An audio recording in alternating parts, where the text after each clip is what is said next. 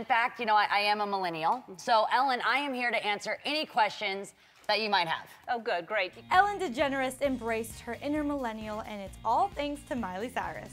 Who better to teach Ellen how to feel younger now than Miley? It's hard to understand the millennial generation if you're not a part of it, but lucky for Ellen, she had the best millennial teacher ever, or should I say the best Mileyennial teacher? Anyway, in one of the segments during Miley's appearance, Ellen was very interested in trying to understand the younger generation.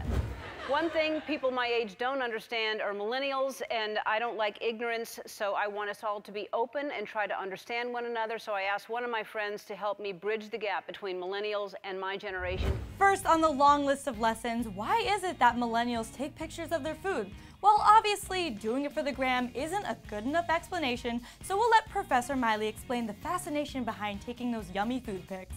You know, food photos are just kind of like a celebration of life. I think we take, food for granted, and a photo helps remind us of the beauty that's in front of us every single day. A celebration of life. I like that. Moving on, after their much-needed phone break, Miley had to explain why our generation is so obsessed with going to, as Ellen put it, dirty music festivals.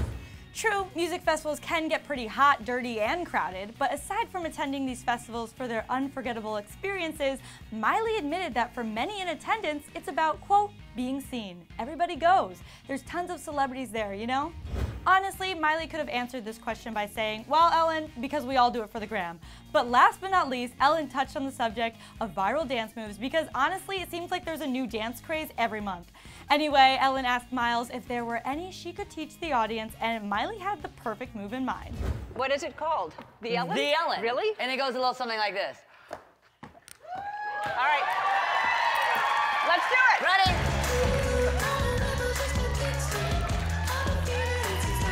Aside from all the things Miley taught Ellen about being a millennial, what else do you think Ellen should know? Let me know all your thoughts in the comments below, and when you're done with that, click right over here to check out Taylor Swift's Not Safe for Work bridesmaid speech, and don't forget to hit that subscribe button. Thanks so much for hanging out with me on Clevver News. I'm your host, Renee Ariel, and I'll see you next time.